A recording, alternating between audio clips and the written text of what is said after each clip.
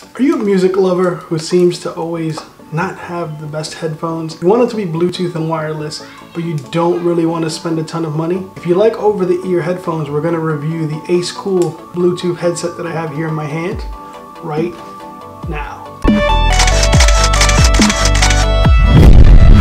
Welcome back to all our subscribers. And if it's your first time checking out a product review here at the Balancing Act Chronicles, welcome. Hopefully you enjoy. Now, as we said before, if this is your first time here, these aren't really high-tech reviews or product reviews. They're not really your typical unboxing that you'll see on YouTube. Instead, they're product reviews for the common man and woman. Right? It's how will these apply in your day-to-day life, and are they worth the price that you pay for them? Today we're going to be reviewing the Acekool 50-hour over-the-ear Bluetooth headphones you see here. Now, first and foremost, the price for one of these are a little over $40. It's on sale on Amazon, as you can see here on your screen, as well as I'm putting a link below for you to check these out, or if you're interested in buying them. Now, they are over-the-ear headphones, so if you're looking for in-ear headphones, we'll do a review of one of those in the near future, but I am an over-the-ear kind of guy. I really do like drowning out the sound around me. They fit very comfortably, they're easy to adjust, and they go pretty wide, as you can see here. So they vary to the size of folks' heads, and I know all of us, I'm a guy with a pretty big head, so I can tell you that I appreciate headphones that do adapt to the size of whatever head. They are able to spin, so they do spin outwards, which makes them easy to place flat on a surface. So I travel a lot, and putting them right into my book bag without having to worry about them being in this position is really nice. So this is just kind of the functionality. They do have some really soft ear pads to make it comfortable over the ear. One of the recommendations that they do have is that every few hours you take them off to make your ears a little bit more comfortable and to make sure you get the best sound. I can honestly say that I agree with that.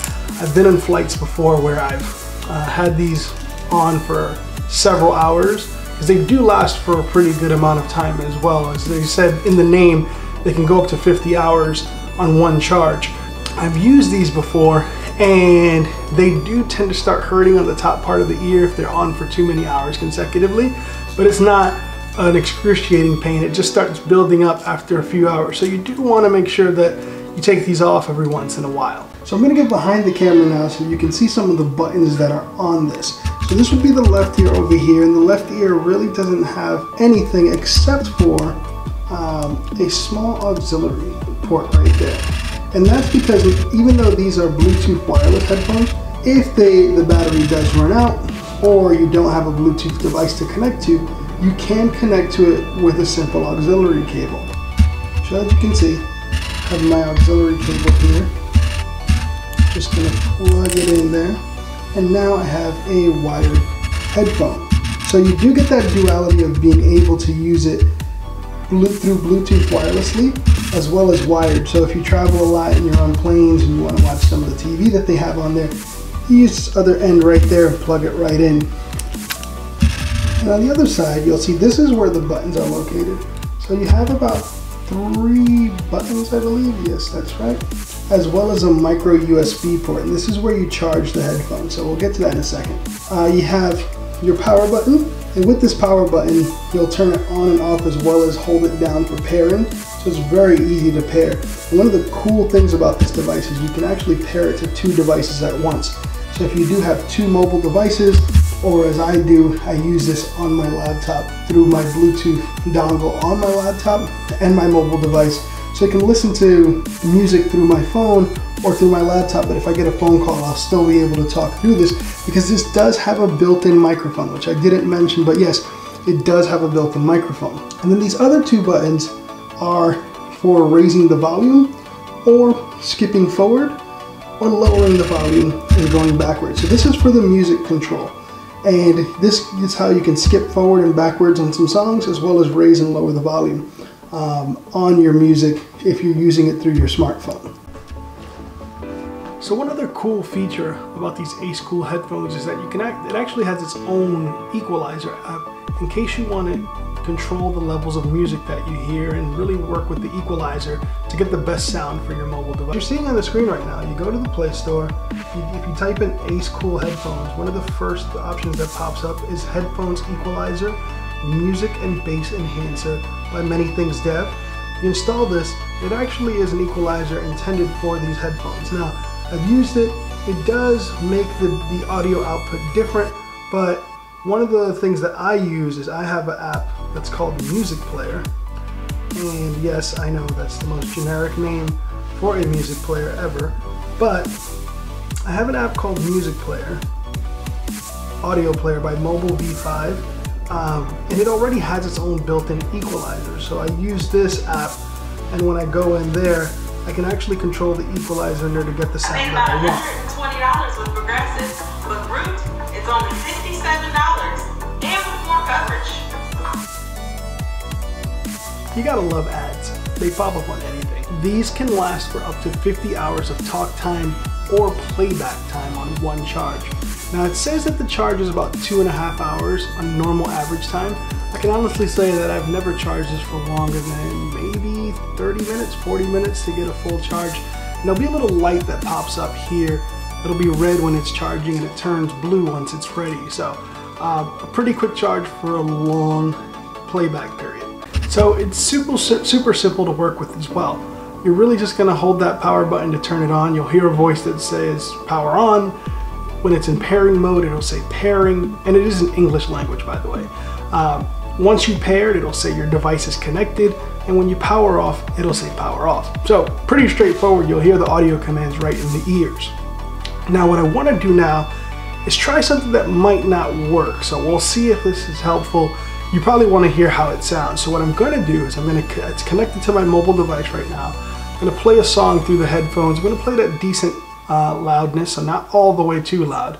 And I'm gonna connect these headphones right into the shotgun mic to see if you guys can hear it and hear the crystal clarity of it. So let's try that now. So we got a little Bruno Mars 24 karat magic. Let's see how it works.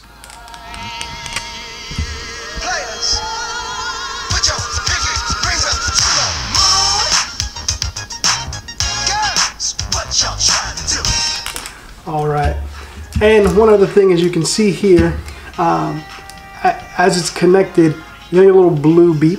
That's how you know that it's on as well. So once it's connected to a device, it'll keep this blue light beeping, which is helpful because a lot of times when I'm traveling, I'll throw this in my bag and I'll forget to completely turn it off. And then when I go in the bag to grab something else, I'll see this blue light and it reminds me that I need to shut it off. It's as simple as just holding the power off button till it's done. Sorry guys, I gotta hear this.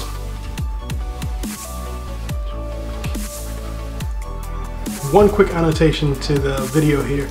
I know it's all been positive stuff that I've been saying. You're probably like, well, what are the downsides? Well, just got back from the gym and I did note there's one thing, a couple things that I wanna highlight. One good, one bad. In terms of the good, one thing that I forgot to say is it has a pretty decent range in terms of how far you can move away from your Bluetooth device and still get really crisp sound without interference. I know I just tested it out, I went about 25 feet away from it and it was still pretty crisp. Left my phone on the ground at the gym, went for a walk around some of the weights that cooled down, and it was still pretty good range.